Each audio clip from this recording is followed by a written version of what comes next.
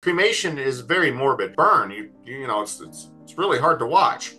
I've never liked worms, so the notion of getting buried and eaten by worms was very unpleasant to me my whole life, right? Before I knew about this third option.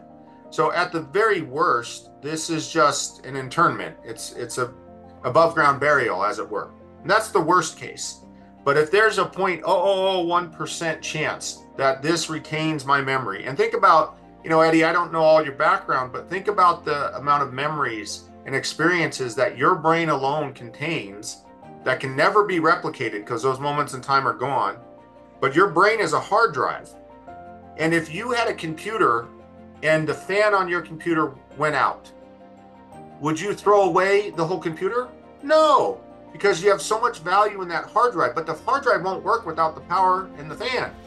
What do? You take the hard drive out and you put it in a new case, or you plug a new part into it, right? And you get all your files back. That's it. You know, your heart is like your power center. So if I have a heart attack, does that mean I ought to just say, well, this is just gone and, oh, well, you know, so sad? Well, you wouldn't do it for a computer. Why would you do it for your brain? So all of these smart people on a very logic, non-emotional, non-cultural, non-religious basis look at it like, well, if it's a 0.001% chance, and the cost to do it is actually fairly minimal. And a lot of people criticize the cost and they don't understand how it works.